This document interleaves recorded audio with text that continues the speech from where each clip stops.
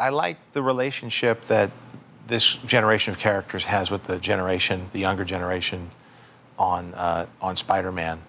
There's something really fun about Tom Holland and nice juxtapositioning of Peter Parker and Tony Stark. They're both eggheads. They both are kind of nerdy, both heroic.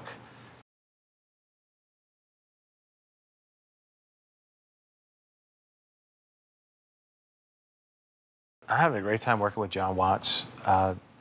He comes out of a similar background that I do, smaller independent films, and it's interesting watching him bring his sensibility to a larger scale production. Of course, he's being looked after well by his support crew, but it still takes a vision from a director, and it's fun being directed by him and working with the actors that he's working with.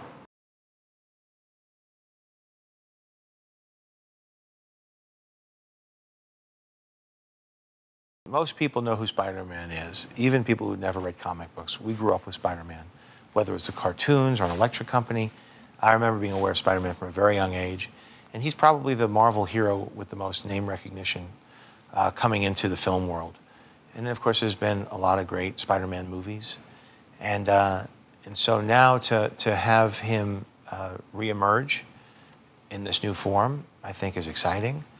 I think the fans already enjoyed his depiction in Civil War, so it's not like you're coming in cold.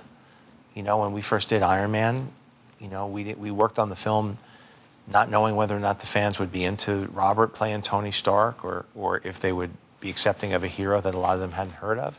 In the case of Spider-Man, everybody knows who he is.